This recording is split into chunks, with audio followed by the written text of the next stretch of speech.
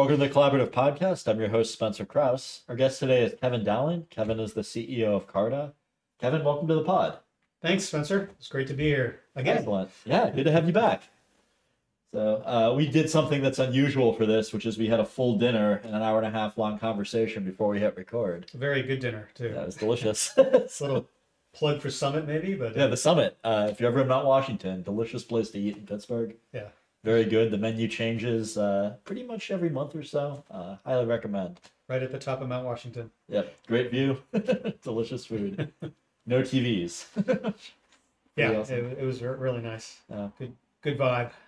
I'm glad you liked it. Thanks. Yeah. So, what I was going to say is I hope we didn't run out of stuff to talk about. I don't think we did. I could talk to you for hours. Yeah, if there's any particular subjects you want to cover, I'm more than happy to do that. Again, Yeah, there's a lot of things so going on. we talked a little bit about the Teslator that you worked on at NASA. I'd be interested in kind of getting back into that, maybe going a little further in depth than we did before. Sure. Well, back in the early 90s, NASA was very interested in automating some aspects of ground operations, launch, out at the launch pad and so forth. And a small group of us from Carnegie Mellon went to Kennedy Space Center, and we looked at a variety of problems that they were facing that potentially could use automated solutions to solve those problems. And we took a look at everything from sort of payload maintenance to inserting payloads into the shuttle bays at the time. This is obviously when the space shuttle was still running. And we in particular, we looked at a problem where they had to inject a toxic chemical into each and every one of the tiles under the orbiter. Oh, interesting. So for those who may not remember, the tiles were basically pure silica, almost like a foam. They're incredibly lightweight. And they have to be injected with this because the problem is they can absorb practically their entire volume in water. And in Florida, for those who've been there and lived there, know that every afternoon there's a short, quick shower. And it's possible that the tiles could have absorbed much of that water and increased the weight and thus affected the subsequent flight. So the idea was to put a hydrophobic chemical into the tiles to prevent it from absorbing water. And that chemical is ethoxysilane, which shortened to DMES for obvious reasons. And people had to suit up in basically hazmat suits, full respiration, oxygen off in a tube, and they would go underneath each tile. And literally, it was an injection process. They find a particular hole, there's a little target, and each of the 20 to 30 to 40,000 tiles that were coating the underside of the shuttle. Wow. Had to be injected with this chemical. Sounds arduous. It is arduous. It's overhead work, so it's not pleasant. Additionally, because you're in this suit, you're essentially in this suit which provides all of your air and comfort, which was hard to work in. Limited range of motion, I would imagine. Exactly. And then lifting up above your head, combined with that range of motion issues, the weight of the suit and so forth, made it very challenging. Makes sense. So they would run shifts of people in order to get all of these tiles done. And they very carefully mark where all of this was. And they suggested that perhaps there's an automation application to do this in a robotic fashion. And so we spent quite a bit of time working back at Carnegie Mellon on thinking through ideas on how to do that. A manipulation solution was an obvious one. We even looked at doing manipulation off of the infrastructure in the orbiter processing facilities, shortened to OPF. NASA, like the military, has an acronym for everything. In fact, it's so bad that they have the ADD, which is the acronym data dictionary. Are you serious? Yeah. It's hilarious. It's not a joke. They showed, I got a chance to see this. I wanted to get a copy, but they wouldn't let me have it. Was it secret, or they just didn't want to give one up and it was all hard copies? I think, yeah, it was sort of one of these nice covers and especially bounded. So. Gotcha. And I'm sure it's all online now, so who knows? And you do have to learn this vocabulary. There's a bit of jargon involved in working at a place like NASA. But in the end, we did propose and were awarded a contract to develop a mobile robot system with a manipulator to go in and underneath the shuttle in the OPF, the orbiter processing facility, and injecting this chemical into each and every tile. Cool. So it was actually quite a large project because not only did we have the manipulator portion and the mobile robot portion, the navigation portion, but all of the electronics had to go on the device too.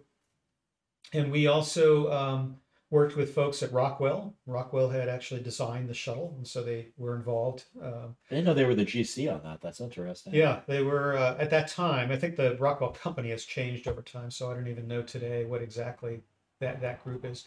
We had a group from SRI. We also had a group in Florida at NASA, the Kennedy Space Center, and one of the gentleman who ran that project on the NASA side was Willis Crumpler, but one of his proteges, Todd Graham, actually ran the project. So Todd and I communicated quite a bit over the next couple of years to get this project in place and then to make it happen.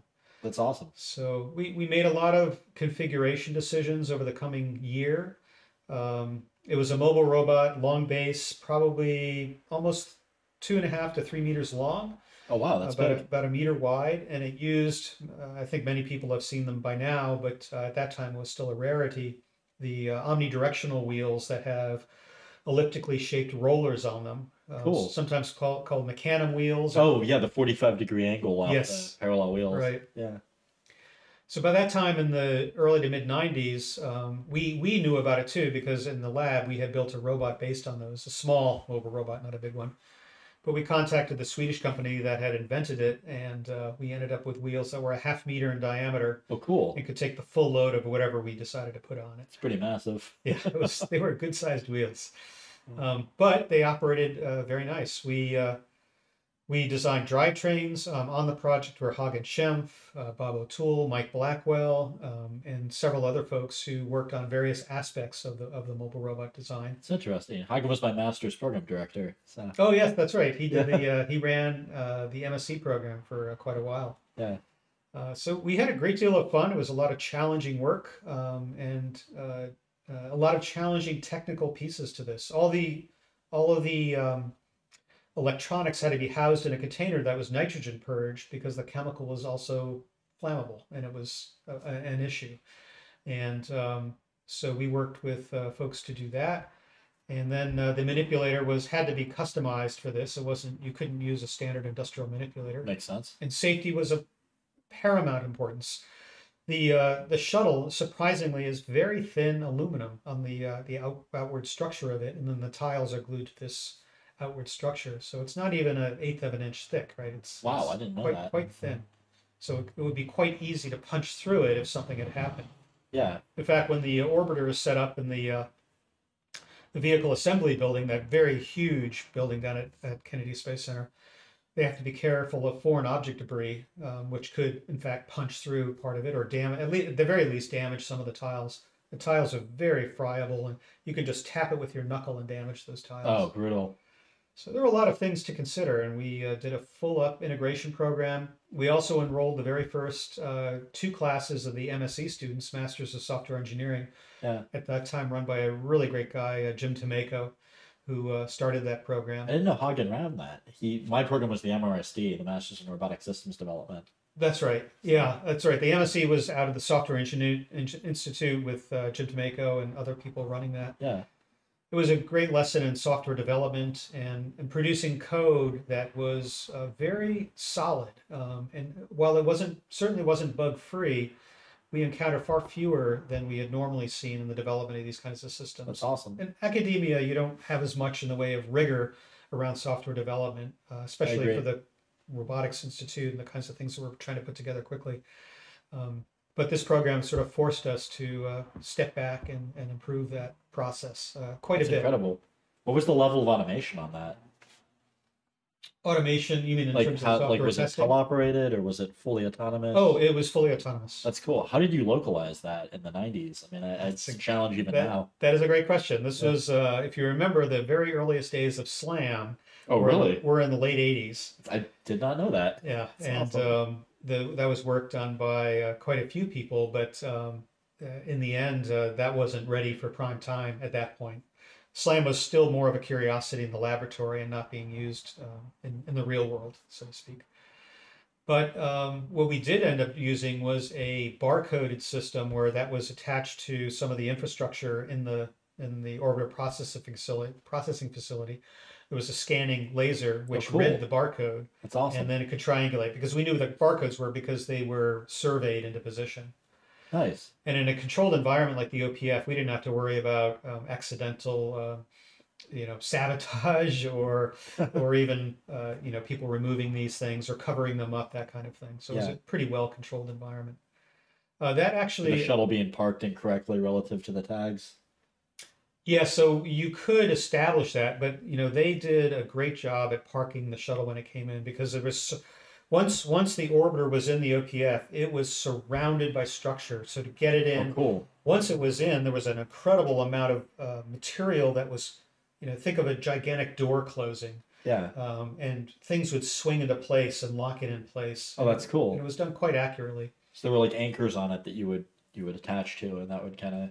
I don't recall that they anchored it to the structure of the building, but they did park it in very well-defined spots, and that was to avoid any collisions with the surrounding beams and so forth within the facility. So it worked Makes quite sense. well. But even that wasn't sufficient to guarantee its position, especially if we were trying to hit this pinprick-sized hole in the tile. So we used vision to do that. Awesome. So knowing where the robot was by virtue of these barcodes could get us within a few centimeters, but then the arm would have to, then we would know where the center of each tile was. Yeah. Each tile was individually labeled, numbered, and had a shape to it and was very well defined.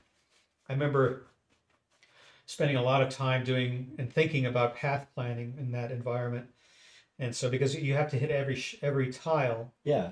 and so we did some fairly sophisticated time and motion studies, which basically helped dictate how large the robot had to be in order to do this process in a suitable amount of time to get it ready for the next launch. That's interesting. So, and the So reason that's how that you wound up with a meter by like 2.5. that's right. So, but the arm could actually reach beyond the boundaries of the robot Oh, itself too. cool. So you could cover easily 2 meters by over 3 meters, almost 4 meters, That's awesome. and maintain the rigidity necessary in order to do the vertical injection at that point. Nice. So there were a lot of things that came into play in terms of both simulating this and figuring out the path planning and how many positions you needed. Because if you could cover 180 tiles or so from a single position, that was pretty good because then you could. So imagine if we took the other extreme, made a very small robot that would just sort of figure out where it is and then shoot straight up. But now you're looking at 20,000, 40,000 positions that the robot has to be at. Brutal. And my thought was, well, how do you reduce the number of positions that you had to be at in order to do the injection? And that's where the balance and the sort of time and motion study. So you end up with a simple curve that basically defines the size of the robot versus the area and how many moves you had to make. Yeah. We recorded all this stuff. We were documenting as we went. We were writing up the ideas and thoughts and the investigations, the analyses we did. And that was very, very helpful in helping us to establish the sort of ground rules around the robot and the system, but also helping us make decisions. And that was, there were entire documents that came out of that. I remember I led a mobile robotics class one semester early in the project to help sort of lay all these things out. So students got to work on something that could become real, That's cool. which was fascinating. When we finally deployed it and delivered it, that's a whole story in itself. But I'm interested. there were a lot of adventures just getting it from the FRC at Carnegie Mellon's campus down to Kennedy Space Center in Florida to the robotics lab. Oh, wow. So we did some testing there. Like a Chuck Whitaker pack, I'm guessing. Chuck, I don't think Chuck was involved in that one, but because if Chuck had been involved, we might have avoided some of the mistakes we made. I've never seen anybody as masterful with a ratchet strap as. I mean, he knows how to do so much more than that, but he's Probably knows the trucker's hitch too, right? he's amazing at getting things to not spill over in advance. I'm just trying to think of a couple of things. So one is we found that there was a grounding issue on the battery pack. So it had close to 500 to 600 pounds of batteries in the bottom of it, which from a center of gravity perspective was great. This thing was not going to budge if it didn't want to. Which is why you could go beyond the polygon. Exactly. The frame was built quite stiff. We did a lot of analysis because we were told that had to be structurally of great integrity and you couldn't move. And so we did deep analyses to show that. We welded up a very stiff steel frame then epoxy coated. And I still remember to this day Willis Crumpler coming up from Florida, and we were out at a shop in Turtle Creek building this frame, and we had done some extensive load testing to show that the deflections were small enough that they wouldn't affect the overall end results. And we had all the structural analysis. We went through everything, finite elements, just very detailed. And then Willis came up. We took him out to see the frame. He looked at it and he said, "You don't need to show me the analysis." He said, "This looks plenty stiff." That's awesome. Which was great. But we had all the materials. We certainly had all the backup evaluations and analyses to show that. And the way we designed and built it was to make it as stiff as possible. It's probably not an approach we might take today, because today, with better software and control and perception, you can do things to accommodate structural compliance, whereas at that time we didn't have quite the same tools. Like controls engineering to compensate for a deflection. Exactly. Because once you can see that you're off, you can then adjust the arm and then go in. At that I would time, think with the visual servoing you described, you might be able to, but we could have. In fact, we did talk about doing that. In fact, there were some final adjustments in the wrist as opposed to the manipulator. We used interesting. A very stiff but very flexible 3 or 4 degree of freedom wrist to be able to do that final injection. That's really cool. Worked quite well. The sad note on all of this was that NASA ultimately decided not to deploy it. Brutal. Sorry. We never fully learned all the reasoning, but they felt more comfortable having people do it than they did than having the robot do it. So there was some skepticism around the robot application, even when we showed we could do it, and even though we showed we had the full path, that we had the software analysis, that we had the structural analysis, we had the electrical analysis, because everything had to meet Class 1 Div 2 on the electronic side. And so we put a huge amount of work into it. I think that was one of the things that made me shift from the research and that side of it and to the PhD program immediately following. So, but that turned out well too. So nice. I enjoyed that. So it was a great lesson. We learned the whole group, the whole team. We learned so much. Yeah, how many people get to do that in school? I mean, that's incredible. Yeah. Building a real robot. It was ultimately not deployed in the final application, but it got a lot of attention, and we showed a path that worked. Yeah. Even though at the very, very beginning we didn't know how that would end up. That's awesome. So, but tessellator, called tessellator because the tiles tessellated the underside of the shuttle, was at least from my perspective, and I think for many of the people on the team, well worth it, especially in trying to make things for real applications. Yeah. And not just for academic curiosities or studies. That's one of the things I always liked about the Field Robotics Center is that it is that way. I mean, a lot of times I feel like school is not really a place where you get to work on real things, or it seems contrived. But in the FRC, there was always half a dozen projects like that going on that were always actually being big applied. Projects, big problems, big issues to solve. Yeah. But in no way should it be confused with just like a machine shop or just a custom software house. It was much more than that. It was about building systems. It was about integrating technologies to solve big problems, whether it was in the energy side, like 3 Mile Island, and subsequent programs through the DOE. Did you work on that as well? I wasn't directly involved in the DOE projects. Ultimately, later in a job I was, but not at Carnegie Mellon. But, that's fair. But within the FRC, it was very close-knit. We all knew what each other was doing. I can remember being in the high bay at midnight one night, trying to figure out how I was going to assemble the final pieces of one of the manipulators. And John Bears was walking through, and he said, "What are you doing?" I said, "Oh, I'm just trying to get this on. I'll solve it. Don't worry." He was clearly heading out. He put down his bag, took off his jacket, and said, "Let's get it done." That's awesome. So we did it, and it was several hours later where we solved the problem together. That I thought maybe I could do it, and I realized afterward I couldn't have done it without him at that time and at that place. So it was just a great story.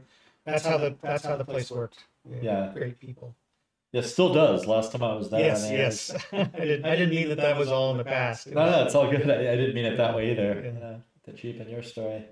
No, this. But I walk through the high bay now, and oh my gosh, the number of projects. There's a big water tank, and then there's multiple robots. There are drones. There are things hanging on the ceiling from decades ago Oh, that are. George Cantor's agricultural stuff now. Yes, yeah. And next to it is a fully equipped machine shop, which Yeah. we didn't have quite anything of that caliber in those days. We had a Bridgeport that I would use to quickly make stuff and prototype stuff at night. Now there's three last I checked. Oh, easily, yeah. Yeah. And they're much more sophisticated. And there's a very nice CNC machining Yeah, I center. think they have two now. So I mean, it's like '90s tech that Chuck's able to pillage from wherever he gets it. I mean, just for students to have access to that kind of facility means that they can do everything if they choose to. You know, they don't have Well, to. I've even seen local companies sneak in, and I won't say who because I know the tech press props will throw a fit. I won't talk about that. But I've seen people using those machine tools beyond CMU, and it's cool that exists. Well, when you have a startup and you're scrappy and resourceful, you'll Well, a lot of those startups give back to the university too, though. I mean, absolutely. in terms I of think talent people opportunities. truly appreciate what they had there, and I don't think as many know or understand how different that environment was from what other universities were doing. So because of my travels and because of projects that I had, I got a chance to see all the other universities, some of which we would compete with to get some of some of the program money, MIT or Stanford and elsewhere. But they were very siloed. They didn't have sort of a large infrastructure around it. Many of them didn't have permanent staff, which provides the continuity from project to project in the FRC. Yeah, Chuck's been a huge mentor to me around machining in particular, which is a big part of what I do now. Right. But it's also true of the software people and electrical engineers and people Yeah. who handle specific disciplines within the lab. And to That's a good sort of point. pass that down and continue that. And that's true in computer science as well, that they had a large staff which could build immense systems, like some of the early multiprocessing systems or the chess playing machines and things like that. Many of the other schools did not. They had professors who had budgets, but nothing of the scale and scope that we had. Yeah, it makes a lot of sense to me. So we're and are still very fortunate to have that kind of capability. Yeah, well, I had a friend from CMU's PhD program go to Lincoln Labs for a little bit. He remember talking. I mean, I drank the Kool-Aid because I went to CMU, but I remember him telling me, how much better CMU's robotics program was than MIT's. Well, it's very smart people at all these places, and Yeah. have become good friends with some of them. And yeah, we were very fortunate to have those resources. But there were even people, of course, from CMU who went on to MIT, and vice versa. So Yeah, there's a for lot of sure. cross fertilization of good ideas. I completely agree, and I don't mean to crap on MIT. I have Yeah. lots of friends from there. No, Yeah. it's a good environment there with some great people, and but just the scale and the scope of activities that CMU could to do, like even the autonomous land vehicle Yeah. program, which later became the Nav Lab and subsequent versions of Is that that vehicle. Dolan's project or something different with the Cadillac, or is that? No. This is going back years. Okay. The autonomous land vehicle was a government program to build a large vehicle. This was sort of military focused at the time, DARPA. DARPA Grand Challenge? No, this is years before that. So we're talking mid '80s. Okay. The very first. The one with the sonar circle turgerator, I want to say. No, so Sorry. no. So in the beginning, so Hans Moravec was working.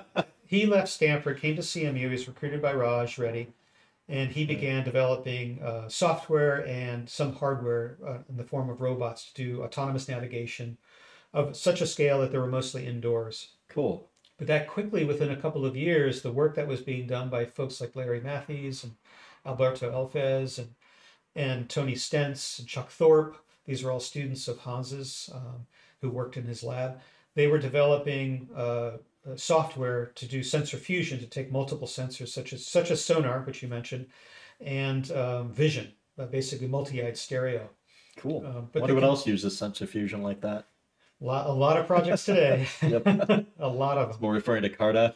Yeah, we do too. So yeah, we have LiDAR and cameras and IMUs. Yeah. But mobile vehicles do too, because they have the same perception issue, which is figuring out where they are and what's around them. And with Hans's early work, he focused on tracking features in the environment, something we almost take for granted today because it can be done so quickly by even relatively low-cost computers. But at that time, Hans would drag a KL10, which was a big deck mainframe at the time, to his knees in running feature tracking. And so it would take minutes, like many minutes, to run that. But How'd you get a mainframe on a robot, or did you tether it? we tethered it. Okay, that makes Right. sense. So we had tethers for indoors and even a couple of outdoor runs. But then I did a grant from it was a Ben Franklin program, which was the predecessor to IW here in Western Pennsylvania, Innovation Works. Yep. And we got a program with a local company that was doing data transmission work. Oh, cool. A gentleman named Bob Unitich was running that company. He had uh, previously been working with RCA. This is down south of Pittsburgh, and with a company called Information Transmission Systems That's awesome. and ITS. So we got this Ben Franklin Partnership Program, and we developed high-speed radio modems. High speed is a relative term, Yeah, but we got sufficient speeds that we could do robot commands over a wireless link. And we that's used awesome. that on Terragator. We used that later on NavLab. But NavLab Ultimate, which was the first of the big roadworthy autonomous vehicles, had enough computing in there to run everything internally. Oh, cool. Sort of high-end Sun workstations, real-time Intel-based machines as well. Sometimes specialized processors like the Warp supercomputer built by H.G. Kung and John Webb and his group. And Interesting. these were used to accelerate and speed up and make the vehicles be able to run faster while still having good enough perception to stay on the road. When would you use a Sun system versus an IBM system and something like that? Like, I think the Sun was very popular in academia because it ran Unix. but the And fact that you had both of them on the same machine, I mean, like, what kind of commands would you send to Sun? I see. So Yeah. the Intel machines were primarily the I'm sorry. vehicle Yeah. computers. So they would run the wheels, the throttle, the steering, brakes, and so forth. Okay, Whereas the Suns would be doing a lot of the heavy lifting on the perception side. that makes sense. Yeah, so they would take in images, for example, the frame grabber, those would be analyzed, and even though the whole vehicle is moving centimeters per second, it would be sufficient so that we could turn and hopefully not run up a tree, which one of the robots tried to do once. Well, the tree looked like a roadway because it was sort of triangular shaped because of the foreshortening I effect. can see that. And but that was very early in the overall programs. But yes, there was a Terragator, terrestrial navigator, that was a six-wheeled robot that could scale pretty impressive slopes up to, in fact, 100% grade, Oh, 45 wow. degrees. But also importantly was a platform in which you could put all these sensors on. So we were able to get a lot of testing done over years on Terragator, even in parallel with the NavLab to try new ideas out That's awesome. before they went to the big robots. My understanding was that that was tethered, but I think I was wrong on that because you said you had that radio modem. So Terragator was designed one summer, I think it was summer of '84, and it was designed to be both connected to line power, meaning off the wall, and so it could drag a tether in that case. And secondly, it had an onboard Honda generator, which Oh, should generate cool. sufficient power to be able to run the whole thing That's when it was awesome. outside. But it was all electric, and it didn't have any standard linkages and other things. There, each wheel was a solid axle, and all Nice. six were driven at the same time by motors and chains inside the base. That's awesome. So you had dual motors then, and Yes, 'cause chain it drive. really only had 2 degrees of freedom. Yeah, All three wheels on each side were each driven by one motor, each that's cool. side by one. There were harmonic drives in there that took the motors and geared them down. Which of the speeds you're talking about make a lot of sense. Exactly. It was never meant to be a high-speed machine. It barely could do a walking pace. That And if you did, you were sort of overrunning the motors. makes So, sense. it never ran on batteries. Today, we might, I think we probably look at that. And then you had mentioned early on the sonar ring. So we deployed all kinds of sensors, separate imagers, so binocular stereo, slider stereo. If you find Terragator now, I believe it's down at NREC. I think Oh it's no, in it's some in, kind it's of in, museum it's that in they the just put library. together. It's in the Yeah. library right now. I didn't know that. Okay, that's Yeah, there's an interesting. exhibit going on there for a few more weeks, I think. And these were built by a mobile robot company up in Massachusetts called Denning Mobile Robots, and they built a sonar ring to basically map out the environment. And Hans Moravec was heavily involved in that work in terms of interpreting the sonar signals, modeling sonar, and building out good maps. It very much looks it very much looks like SLAM did later, but he developed a whole process using evidence grids, which he and his students developed.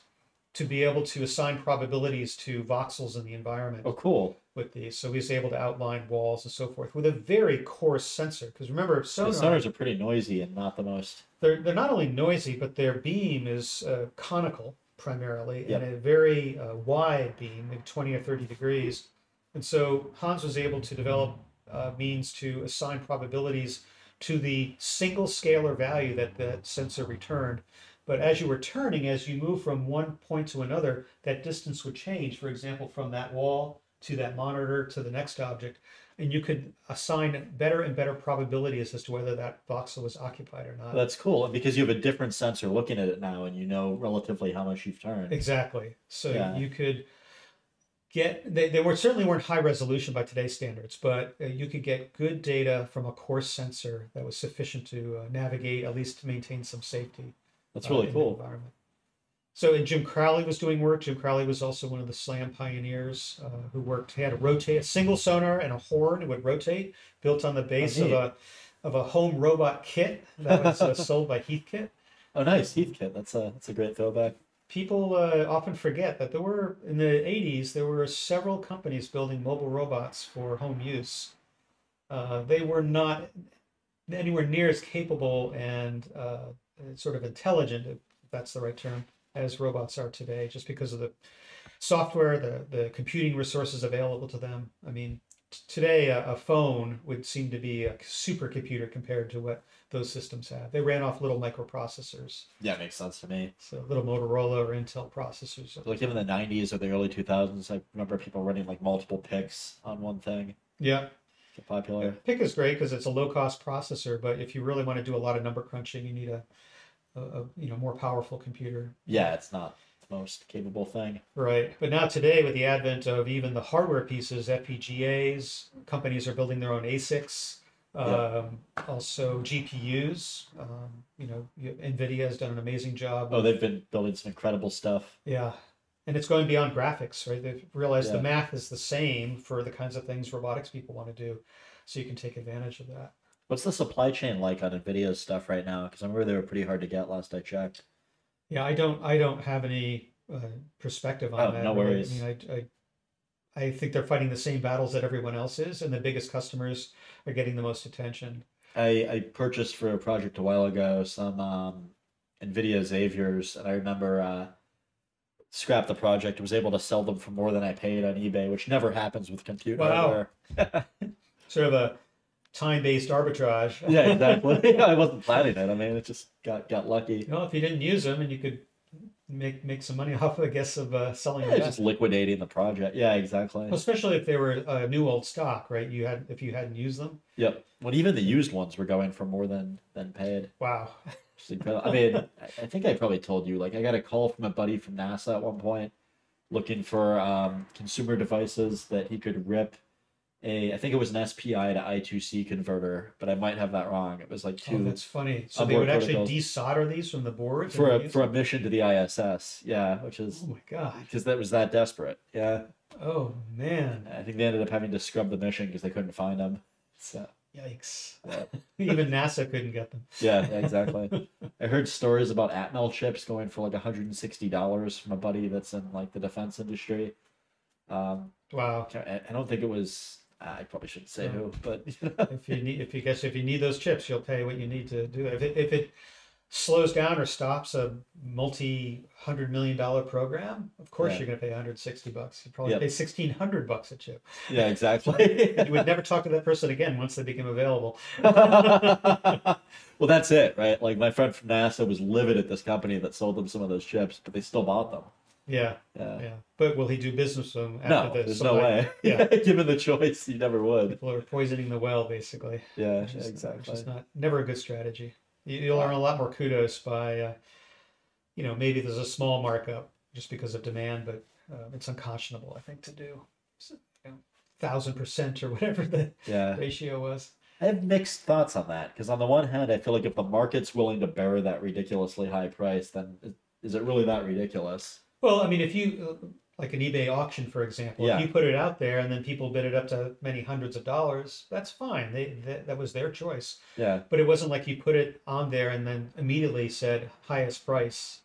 Yeah. Here it is, $200 for this little chip that previously cost a buck. But if you do that, somebody is willing to buy it. Is that not also their choice? And I'm getting a little philosophical here, but Yeah, but I think people take umbrage at having someone sort of like stick it to them in oh, for that sure way. they do. So I yeah, completely agree. so Which is their choice. right, right, exactly.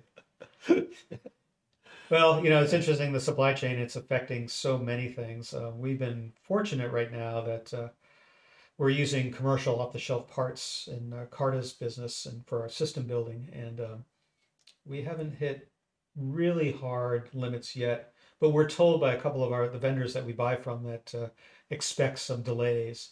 But fortunately, they're in the 4 to 6 to 8 week range as opposed to That's not so bad. it's not so bad. I certainly have talked to a number of supply chain folks who are experts and in command of large budgets to supply for the systems that they're building in their respective companies. They're seeing 52 to 62 week lead times now, Holy crap. and it's hard to do business. I think the worst we've hit at my current role is a 20-week lead on something, which, I mean, that's not that high. Yeah, that's almost 2 quarters though. That's It's prohibitive for us on a lot of projects, yeah, but if it's not critical path, sometimes you can justify it. Just, oh, we'll work on these other things while that's cooking. right. It's really interesting watching very large companies whose scale demands a supply chain. It's really almost a just-in-time process. Yeah, but But can you even do that anymore? Because it feels like it's. yeah, I don't I feel know. like JIT's kind of gotten broken lately with the current market conditions. That could be. It may be getting worse, not better for a while. Yeah. In the containers, I think we talked about this in our last conversation around, how much people are paying for containers. What used to be a $5,000 thing is $25,000 Just for the shipping costs. just for shipping, just putting them in a box, putting them on a boat, and then getting them across the ocean. It's crazy. And never mind even the sort of blockade of ships out of Port of Los Angeles right now. But companies like Tesla and Apple and maybe one of the car companies has done a better job than many of the others. How did they do that? Like I heard a little bit of rumors of Apple stockpiling, but I don't want to get it wrong. Oh, that I don't know. I don't know if they anticipated this. It would be remarkably prescient of them if they did. And knowing that COVID, for example, would affect the supply chain of many of the suppliers that they use. I think their size sort of dictates that they can get the people they need, the factories they need, and many of the parts that they need. But even Apple is certainly being affected by it. And we buy iPads regularly, and we're having longer and longer lead times to get those right now. Brutal. Yeah. Yeah. So, but Well, fortunately, I there know are the iPhone alternatives. 13 wasn't very different than the 12, so I imagine that had something to do with it. Yeah, I don't. It's hard to say because there's so many. I have a pet peeve with the phones because I really want them to have a USB-C connector instead of this darn Lightning connector. Oh yeah, it's annoying. But that's not going to change right away. And Is it just because nothing else uses it, so it's frustrating to have an extra cable? there's a lot of speculation on it. One of them is that because Apple owns Lightning, they can charge people license fees to make it. So Yeah. are they making money on Lightning more than they would with a USB-C But cable? does that matter to some factory in China that's making It generic lightning connectors, or do they even exist? Do They still? do, but I'm sure Apple, in its very litigious way, will go after them. So It makes sense. and stop them from coming in the country and being imported. Yeah. But for me, because I'm starting to travel again, I don't hate carrying multiple types of cables and multiple types of connectors, Yeah, I do that too. and it's just annoying to have to deal with that. Yeah. But anyway, as far as Apple's supply chain, Tim Cook is a supply chain expert. He's been doing this his entire career, That's awesome. and I'm sure that a lot of planning goes into every product they build and every sub-assembly, full assembly, even their own, in a sense, their own supply chain, which is getting products out to customers. They do remarkably well. And Do you know how vertically integrated they are at all? Is that a part of it, do you think? that could be. I don't think they're building I don't think Apple is building the components that go into the phone, like cameras and chips and all of that. Some of Yeah. them, obviously, I think they used to back in the day, but they kind of got away from that. yeah, the M1 Silicon, for example, is certainly stuff that they have made, but it's made by TSMC in Taiwan, and Yep. um, So there are a lot of components in there that they certainly have a lot of control over, the glass and the frames and how things are made. Like even the laptops, which are the sort of unibody construction where they're milling out solid billets of aluminum. Yeah, Um, in some sense, that's vertically integrated. I don't know that they're shopping it out, but it's very likely that um, Foxconn or Flextronics or whoever or Flex, whoever is building them for them today is. I think Brother's a big support company for that with the Speedio vertical machining center. Could be. Yeah, I'm not aware of that, but it's like a Fanuc Robo Drill. It's a 30 taper machine. I think they use them in that case a huh. lot. Oh, I neat. believe it's a 1.3 or 1.6 second tool change because of the low inertia, Wow. the smaller tool. So they Yeah, can do it's that fast. pretty neat. Well, I don't think Apple owns the factories that build their products. I think they work very, very closely with those companies, though. But it gives them the flexibility to shift production from one place to another. But the volumes they do, that's a hard thing. That's a difficult decision to make, right? You have to have a lot of things ready before you can ship production from one line to another, even within the same Makes company. sense. So, but But even like Taiwan Semiconductor, I mean, there's not to get too political, but I mean, there's obviously speculation of China, not making Taiwan a country anymore, and that well, might interrupt supply chain. And I'm out of my league here. I really don't sorry, know how that's gonna. we have to talk about that. I'm just kind of Yeah. curious. Well, TSMC is the Uh, world's largest foundry, so they're looking to sort of spread their wings a bit. I've heard talk of them building a fab here in the States. oh, Intel's cool. building a gigantic one not far from here in Pittsburgh in Ohio, That's awesome. Cincinnati, I believe. They're going to spend easily $10 billion or more, maybe 20. Oh, wow. There's massive, massive investments. I worked in clean rooms for part of my career and building robots for those, and It's awesome. operating in class one clean rooms, which is what these fabs now demand, Yeah. is impressive because you have materials that don't act gas. You have every time you have moving parts or lubricants, you have to be very, very careful about how that's managed and how that's you have to test it. It makes sense. One of the first things I did with that company when I entered, they were talking about a new mechanism to move the pods that carry the wafers. That at that time we were just shifting to the 12-inch wafer or 30 centimeter wafer, um, and came up with some mechanisms. But everybody was arguing when I came into the company. Everybody was arguing about how dirty the mechanism was, and I said, "Well, where are the numbers?" Oh, we don't have any, but we think it's going to be dirty. And I said, "Well, let's test it." So one day I went over to.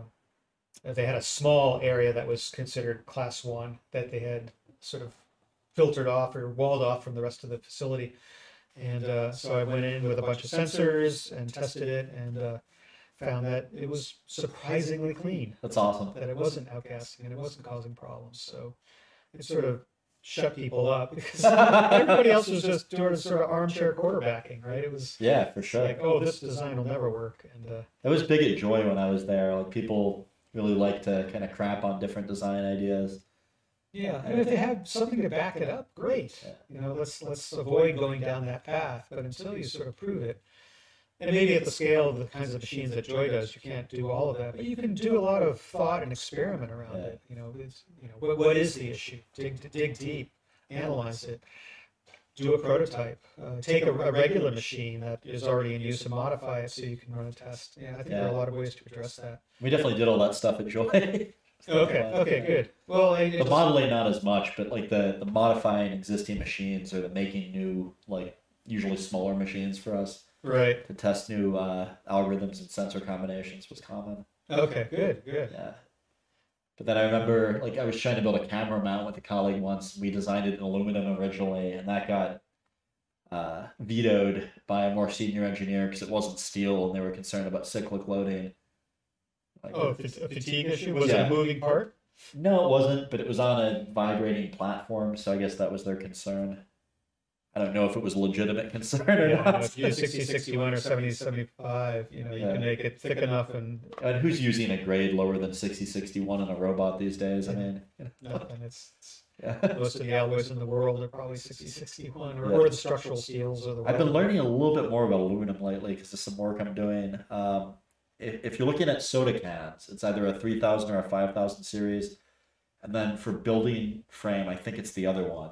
So there's Mhm. some that we don't work with in robotics that often that are kind of interesting to hear about. Yeah. I can't remember what 4000 series is used for, but like the 2000, the 7000, and the 6000, all very common in robotics.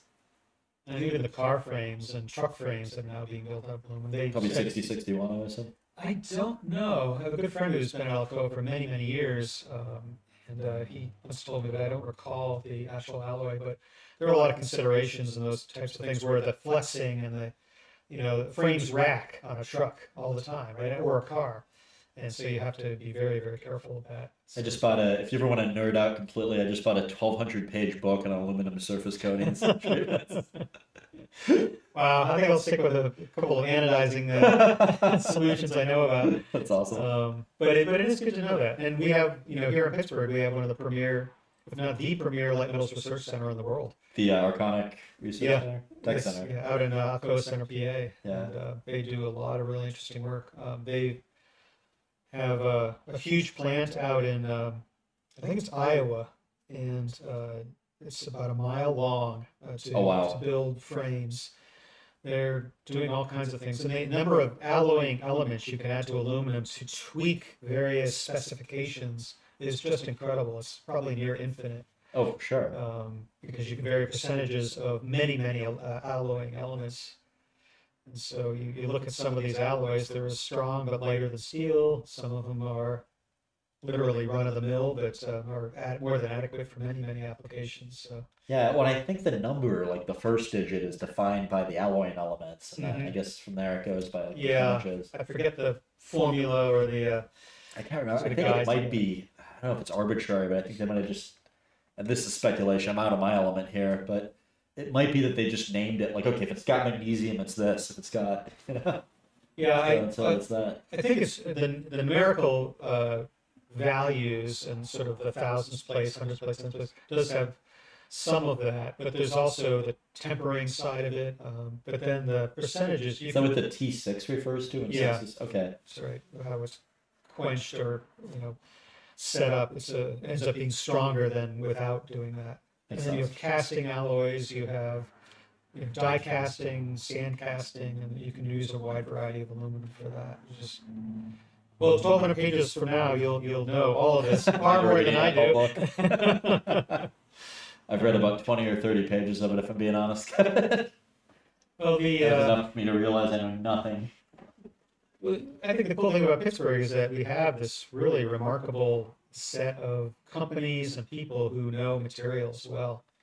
It's one of the reasons Carnegie Mellon's materials group is very strong, is because of the legacy of steel, aluminum, glass, Yeah, and all of these things that were dug out of the ground or created from things dug out of the ground. Um, absolutely. Pittsburgh doesn't have a big iron repository here, so why did steel become so big here? It's because of coal. Interesting. And then oil was first drilled for here, just north of Pittsburgh, up in Titusville. I didn't know any of this. Okay, this is Yeah. one. So Gulf Oil, Yeah. one of the first big oil corporations. Later Standard Oil, but Gulf was based here in Pittsburgh. The Gulf Research Center, which is now being, in essence, recycled. University of Pittsburgh has housed some research groups there, and there's companies like Teledyne FLIR and other companies that are over there as well. But that's a legacy of that industrial era from Pittsburgh's past. Yeah, that's really cool. Really fascinating. So yeah, the material side is still here. It's just not as prominent as it once was. Yeah, no, for sure. I mean, I've recently been, like I said, looking into a lot of this stuff, and just some of the people that recently got laid off from Arconic have been a great resource, Oh, or recently retired, or still working there that yeah, I've known and talked to. some really bright people with decades of Yeah, experience. who've just devoted their whole life to metallurgy, or material Yeah. science, and yeah, it's a whole And different even world. upstream from the metallurgy, people who's like, how do you make this into a product? How do you make this, and what does that product look like? And Yeah, they're then you have so products meaning it might be beams, it might be tubes, it might be angles, just all of these things. What does the raw oh, I material look see. like? Yeah, But then even upstream from that, does Alcoa got in the window business because aluminum windows were big and still are. So there's a huge amount of lessons learned from all of that. yeah. From people I've talked to, that seems to be a big part. Like they would market it as an alternative to stainless for facades on fridges for a while, I heard the catchphrase "You have to be brainless to buy stainless." I guess would go around the tech I center a had not lot. heard that one. That's great. Yeah.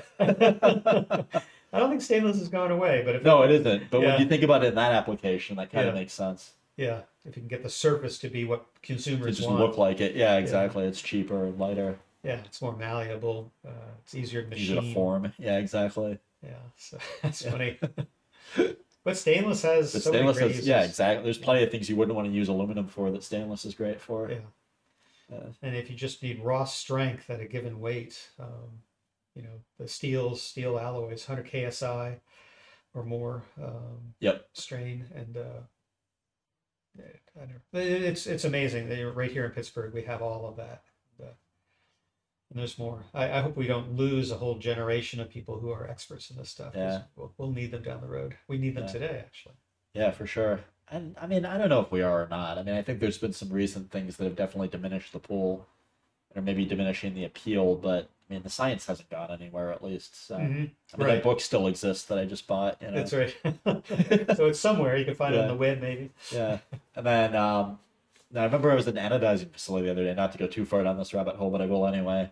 And there was a 3D printed alloy they were trying to anodize, and somebody showed their phone camera a picture to the director of quality there. It was one of the technicians, and it just looked like a mess. And I was like, "What the hell is going on with that?" And the director of quality explained to me that they were trying to anodize something that the customer described them as being equivalent to 6061, but it Oh, wasn't at all. It was a 3D right. printed alloy that was nothing like 6061, and there was like a high silica content, and it was just not behaving like they expected it to because of all the subterfuge and Well, the yeah. person who sort of gave that spec may have simply noted, oh, it's the same tensile strength, Yeah, or yeah, exactly. something, and said, oh, that's equivalent to 6061. Where metallurgically, it wasn't the same. I think that's Close. exactly it. Yeah. Well, I 3D printed something for an SKA project not too long ago, where I think the description of the 3D printable material was similar to urethane, and it Hmm. was nothing like urethane. Like we got it, and the physical properties were totally different, and it didn't have the same Wow. feel or you know That's an area. So there's bounce or any of that crap. two areas I like to read about or do some down the rabbit hole, as it were, of the internet and looking at. One is 3D 3D printing, but for all only metal substances. And there's a couple of really interesting companies up in Boston doing a lot of work in this. I don't know how much is going on here. Secondly, are batteries. Oh, Just interesting. so in the mid 90s, I spent a summer in Sweden doing research on batteries and actually more generally power sources for small robots. Cool. And then I had, for some reason, I had to look up something recently, and I went back to that old report, and I thought, boy, is this out of date? Because the battery specific energy and specific powers have grown Oh, immensely beyond absolutely. that. I mean, just lithium ion in general.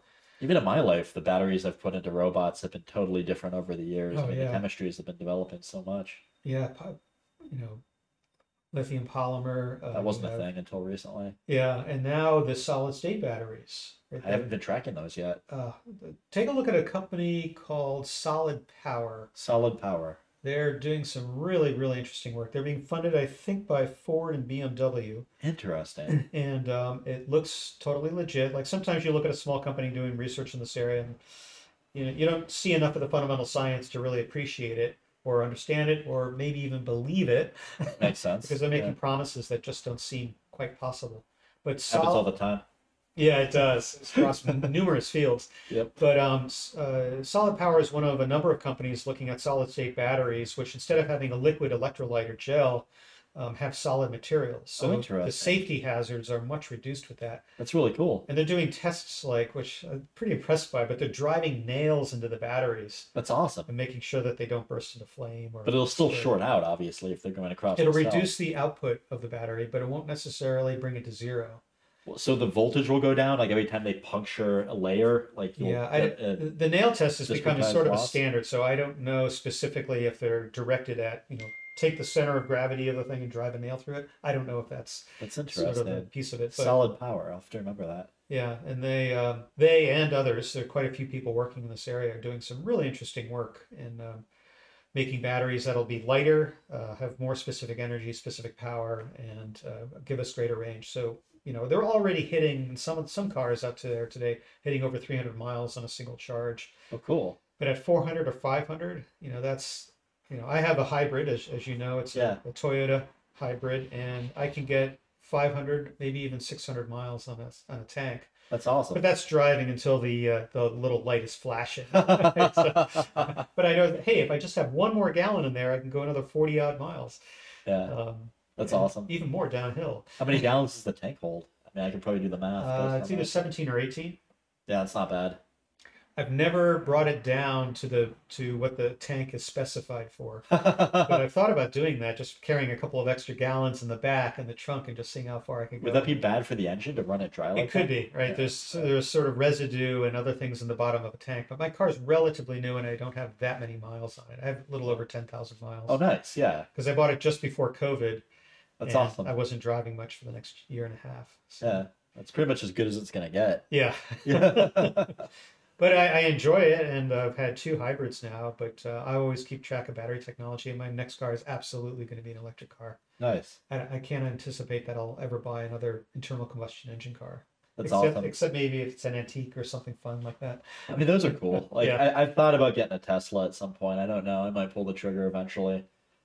But You know, all the robotics technologies. Tesla is. However you feel about sort of the recklessness level of the systems that they have in a Tesla these days, it's still a phenomenal piece of technology. It's by far the largest fully all electric automobile today in terms of numbers. I yeah, think it for made sure. nearly a million last year. That's incredible. One of my friends had a Porsche. I think it was a Polestar. It was like their electric car, and that was really fun to be in. Like it was an Huh. interesting This is one of ride. the new Porsche electrics? Yeah, Okay, cool. yeah, it was pretty cool. Yeah, but it's interesting Definitely to not try to as affordable compare. as a Tesla. Yeah. Well, it's interesting to look at the electric automobile, and if only because there are so many competing claims and so forth. But Tesla's done a really remarkable job at getting it out there, getting people excited about it, getting buyers to buy. And it's nothing to sneeze at anymore when you sell a million units of something like a Yeah, for car. sure. I don't know if it ever was. I mean, Yeah. Oh, I just read just a couple days ago that in Europe, which is a very popular place for gas and diesel cars, that electric last year, all electric cars outsold diesels in seriously? Europe. Yeah. Yeah, diesels are way more popular there than they are Yeah. here. So but they've decreased over the years. If you remember the Volkswagen emissions scandal that drove people away Oh, from it yeah, it kind because of makes sense. they weren't quite as efficient as they appeared. I'll just leave it at that. But so I think last year, if I remember the figures correctly, about 19% of all new cars were diesel and over 20% were electric. Oh, cool. The rest were gas. That's awesome. So So just barely crossed over, but it's crossed over. yeah, that's right. That's But awesome. it's all about watching the trajectory, not a snapshot, right? It's all about Yeah, that makes sense. the moving picture. But at this rate, and because the range is improving, the car companies, however entrenched they have been, are getting the message and they're designing and I building. think I saw a bunch of Teslas when I was in France, like 4 months ago or so. I was in California last week, and Yeah. Oh, every other car is a Tesla it in really California. it wasn't quite that, but it sure seemed like it. Are they still even allowed in the carpool lane? Like I remember that used to be a draw, and I feel like they wouldn't be able to do that anymore because it would just be like everyone would be there. I didn't notice. Yeah. I took a couple of Ubers while I was there, and they were able to use the HOV lane, but I didn't see any other criteria for being in the I HOV think it lane. used to be that like Priuses or hybrids could do it, and then Teslas could do it. I don't know if it was both or one or Yeah, the other, I but don't know I what they feel like they brought that back, but I don't know for maybe, sure. but yeah, the number of Teslas there could create their own traffic jam. Yeah, for That's for sure. sure. Yeah. But I've only ever driven two Teslas, and both were in the Bay Area. But the research in electric motors too. I'm now seeing there are numbers of companies building, or at least purporting to build car motors without rare earth materials. Interesting. And so electric motors, and I think the variety and size of them, they're going to become increasingly specialized for automotive work. So who knows? You can imagine much larger diameter That makes sense. Yeah, motor. neodymium motors typically more compact. Right. So instead of having a small high-speed motor, because you want to do direct drive as much as possible and reduce losses in gear trains and so forth, but is there an opportunity to completely I wonder why rethink? they did that. That makes sense. Yeah, there might be ways of doing that because the horsepower curve of a motor, right, peaks at a certain speed, but Yep. they've been designed for about a century now to run on either line power, 24 volts, or maybe 48. But are there ways to take advantage of that? So you get greater leverage from the torque developed in the outside of a rotor if it's wider, if it's I didn't know that. but but but then that becomes a flywheel. So there's all sorts of interesting trade-offs that may be a way to further improve the electric motor That's itself. interesting. I've heard about some companies that are leaning into a transmission for electric cars. I don't know how common that is, but it seems to be That seems to be at a least a step strategy for backward. some. Yeah, Yeah. yeah, it might be just I trying mean, to if it's cling a to the simple past. planetary or something just like a one stage gear pass, maybe. Yeah. Because one thing you could do, instead of having the motor in line with an axle, if you could offset it and also develop a gear ratio at the same time, that may be of interest. Yeah. So, Well, that makes sense. anyway, but what's interesting, I think, by watching the electric car industry, the battery industry, solar, all of these things are technologies that are also feeding robotics, and robotics will be feeding those industries as well. Yeah, for sure. So I just think the confluence of all of this, I think, is going to be very good. And people are, I don't know, they're thinking about technologies to really help, not to really drive these technologies into use the world will benefit, whether it's climate change or access to transportation or Yeah. I Well, from just what I know, from what I've seen in the history of robotics, I mean, automotive, even old school, has been one of the most automated industries of all time. it is because they make so much money, and the faster they can make the cars, the more efficiently they make the cars, the more money they make. The GE Ultimate was originally for automotive, I think, which was like the first industrial robot. It was Oh, the Unimate. the Unimate. Okay, I'm Yes, sorry. yeah. They were They called it the Ultimate. yeah. So Unimate was a company Yeah, started by Joseph Engelberger, very well known as the father of industrial robotics, yeah. and George Duvall, who came up with the original ideas. But Engelberger started Unimation. It was actually near my hometown in Connecticut, Danbury, I believe. And those were assembly arms. But I worked on Unimate Well, robots that's cool. at Carnegie Mellon. We in the early days of the Robotics Institute, we had three or four of them: a Puma 250, Puma 700, 600, and they're very complex. They had more wires, more. If you look at the latest generation of small arms, they are without doing all the calculations around inflation and so forth, but they're very inexpensive today. For around 25,000, you can get a very good robot arm that'll Talking work. about like the UR stuff or something different. Yeah, Okay, no, cool. UR is an excellent one, but even the Fanucs of the world and Kukas and so forth are making small, high-speed robots that are very powerful for their size and can do quite a bit for automation and in factories and Yeah, assembly. for sure. So, and you look locally here. Jurgen at RE Squared is doing a lot with mobile manipulation, Yeah, yeah. and Jurgen's work is really cool. and they're taking those arms out of the factory, well out of the factory now. Yep. So they're able to do mobile manipulation in the field. I think one of the projects they have is to install solar panels in a solar farm. Yeah, Matt and Jurgen have been talking about that one a lot. So, Okay, cool. yeah. Now I think there's a lot of neat opportunities to bring even the factory robots, so-called, out into the real world environment. Yeah, yeah, for So sure. No, I agree. It's a wonderful time to be in this industry. yeah, And I mean, I hate to say it, but Jurgen said this when he was on the podcast. He was saying that, COVID kind of, kicked it into gear a little bit because, I mean, when people didn't want to go to work, it was a great sales case for automation. I yeah. might be taking his words a little bit out of context, but No, I yeah, think that's absolutely right, right? And also the labor shortages, that's been a big driving thing. I've heard multiple companies talking about building robots to solve labor shortages, whether it's construction, again, an outside, unstructured, somewhat structured environment, but at the same time quite unstructured, especially in the early stages of construction. yeah, Even for even, sure. even our own company, Our Carter. job sites are a total mess. I mean, you've been on.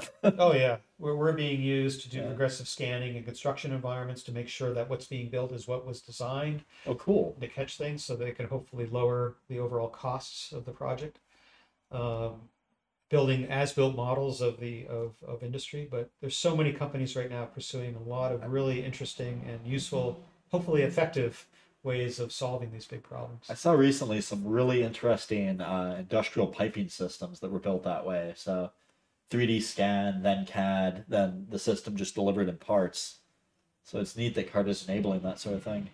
Yeah, I think there's a lot more to do. There's a big gap. So what we primarily deliver are the point clouds.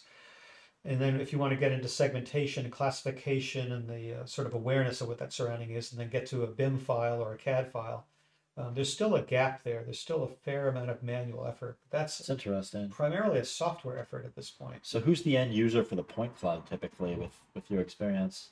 The end user, the point clouds are actually good enough for doing general measurements of Oh, spaces cool. and understanding it. You can do things like look through, for voids in a building, for example, like what's behind this wall, what's behind that wall. Oh, neat. Um, So you just like there's a space here that's unexplained. There must be something back there. right. It's not immediately noticeable to people working in that space or using that space, but in some cases we've been able to identify a void in a building, and people have to go, oh, what is that? We better look.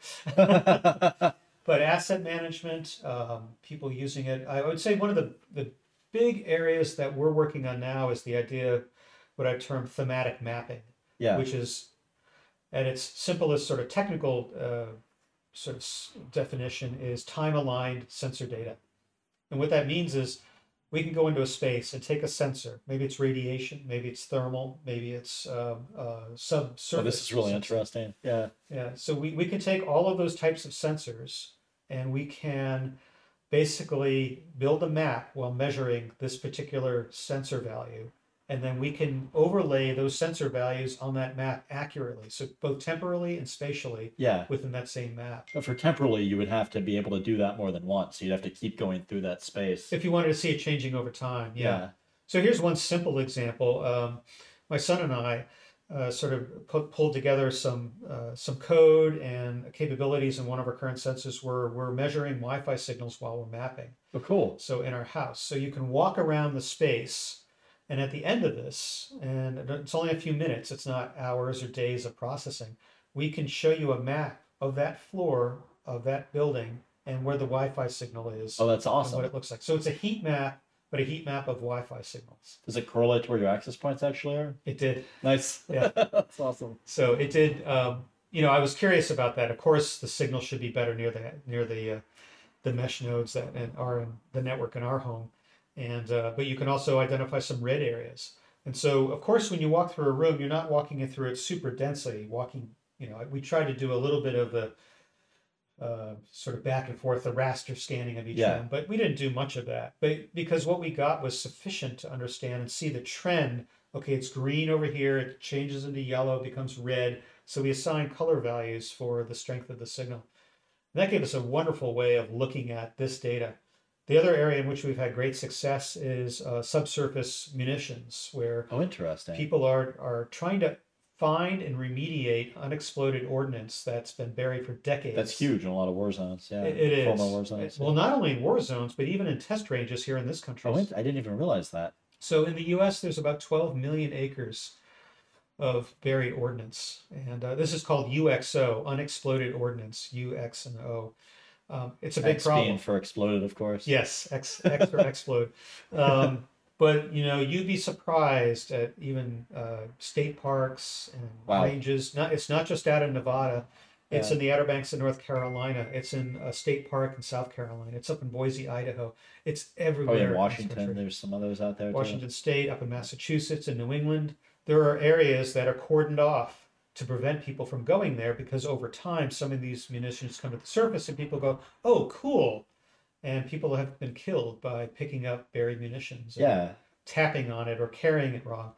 And most of these munitions are probably not live, but it's never worth sort of digging Taking it the up, risk. taking the risk. You call the authorities, the police, the local law enforcement, and they'll find the right people to get that and diffuse it or explode it just to It makes sense. make sure.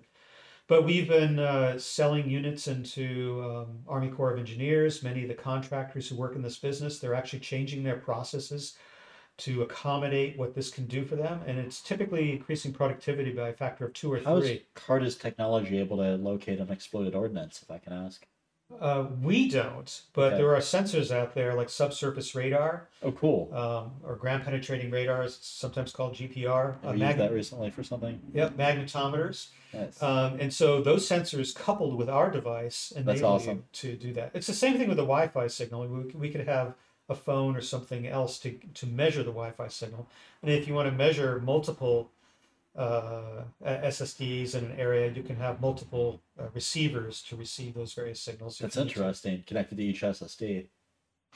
Well, not only that, but you could have multiple receivers to give you a wider swath so that you get higher resolution Oh, maps interesting. of that area. Do they have to be directional at all for that to work, or is it No, but most Wi-Fi antennas are built to receive as much signal as they can. I mean, they okay? are sometimes somewhat directional, as you find out from moving your You have to laptop. align them to different channels, or how does that work exactly? Uh, so we've primarily done experiments and work right now with single Wi-Fi receivers, and I think one of the big areas that we want to focus on is also 5G because the companies that are deploying these systems, the Verizons and others of the world, they want to maximize coverage while minimizing overlap. It So makes it's a sense. cost factor. So how do you do that without knowing? Well, they're trying to do simulation and modeling to do that in layout, and I think that can help to a great extent. But there's at some point you have to verify that, or you find that customers will verify it for you. Yeah, And they'll call and say, "I don't get signal here." And because there's so many more points for the 5G antenna system that and the receiver system that they have to deploy tens of thousands of these, not hundreds of cell towers spread out over a region. that's I didn't realize that. Is that just because it's a higher frequency? So the It's much higher yeah, frequency, and it's because its frequency is so different, it doesn't go through a lot of materials, that and makes sense. so you have to have it basically accommodate. So a mountain's really gonna fuck you on that, for instance. Oh yeah, I mean even Yeah, regular cell towers can't go through them, but these are relatively short-wave phenomena, so you do need to be careful of how you position and place these.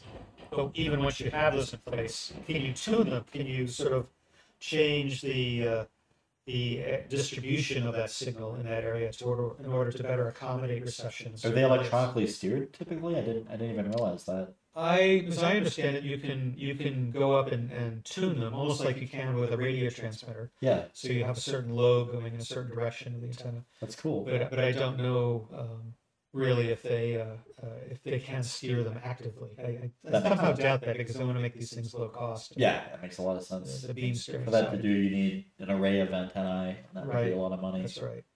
But the LiDAR side may see that. That's really interesting to me. And But watch that's it. interesting. Yeah, so electronically steered, almost like the steerable radars. Yeah, I didn't realize that was a thing in LiDAR coming up. Yeah, people are working on things like that. How would you do that with light, if I can ask?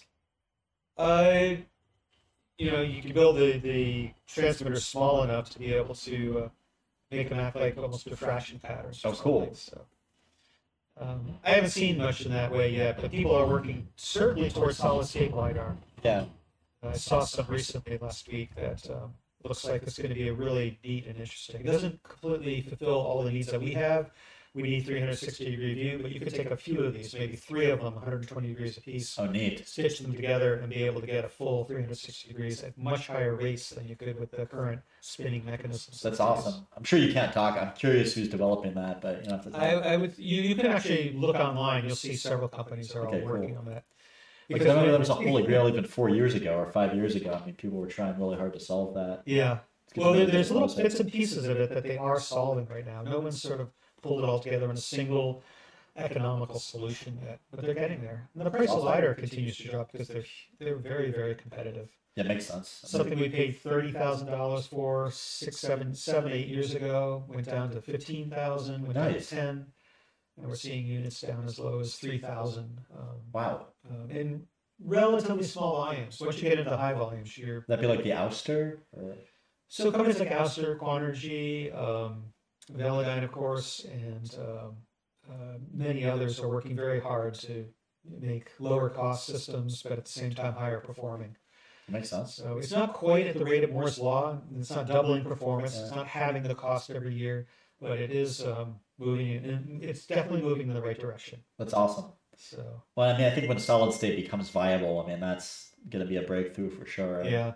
Well, take a look at also at the new iPads and the newer iPhones, which have LiDAR built into them. So they're I relatively heard that. My close. dad was saying that, and in my head, I was like, "Is that true lidar?" I wonder. It is. Okay, that's But cool. it's very coarse and it's limited range. Apple is using them primarily for, or at least said they were using them primarily for augmented reality applications. But I think that and computational photography, the ability to now have a sense of scale in the environment. Typically, Yeah. images are sort of independent of scale. You don't know if you're looking at a dollhouse or a full house kind of thing. But the LiDAR can give you measurements into that. They can help you with focusing, depth of field, and many other computations. But also, you can build maps with them. And so there are a number of apps now on the iPhone and the iPads that allow you to build maps of environments. I've been testing them out. That's awesome. Met up with one of the companies doing the software for that, and we've been talking about how to further improve these maps and capabilities of those systems. Sounds like a lot of fun. Yeah, it is. It is. So we'll see what happens over the coming years. Right now, my focus has been on this thematic mapping application, not just the sort of mapping of buildings, but doing something interesting with it and gathering additional data around it. Yeah, that's interesting to me. So just adding in like another sensor that's not directly mapping, but correlating some other factor. Exactly. Yeah. And we have plenty of examples of that, like radiation, Yeah. working on the varied ordnance, as I mentioned, RF signals, and others. So Yeah. and another one we're working on with in a government contract is toxic chemicals. Makes Being able sense. to identify them with a specialized sensor and capability that can be mapped into the overall. You could map probably of even the do area. gas deposits and mines. I mean, there's a lot of stuff that's. If there are sensors for the specific things that you're looking for, yeah, absolutely. You could do, well, and you can think about a gas leak, for example, where you're walking around, you're sensing, and you're also building out a map that may tell you where you should move to, as opposed to just like, like the old game with kids, warm, hot, Yeah. warmer. I reckon it's this way. Yeah, exactly. So you're sort of limited in that because now you can build out of The canary died. We shouldn't go there. Exactly. Yeah, that would be one to stay out of. But you can now build a higher resolution map of those types of areas that gives you a much better picture of the plume, where that material is going, and then where it was sourced from. Oh, cool. So we'll see. Yeah, that's exciting stuff to watch. Seems Very like cool. we're at a good natural stopping point. Yeah. Is there anything you want to plug while you're here? Take a look at Carter's website. I think you'll find some exciting things there. It may not look like a robot, but all the components of robots are in it. All right, check out Carter's website. Subscribe to the podcast if you haven't yet. Thanks for coming around. Thank you, Spencer. Thank you, Kevin. If you stuck around this long and you like what you've heard, please give us a like and smash that subscribe button, or smash that like button and give us a subscribe. We're always looking for new and interesting people to have on the show. If you know anyone good, send an email to podcast@ska.solutions or leave a comment below. Thanks again for listening, and please come to the next one.